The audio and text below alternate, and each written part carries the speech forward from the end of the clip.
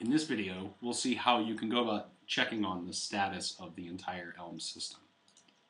First, you're going to go to System Settings, and then choose the first option of System Stats.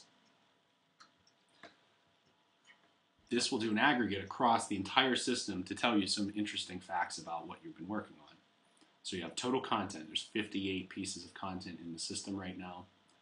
Total parents, which are the courses, there's 1.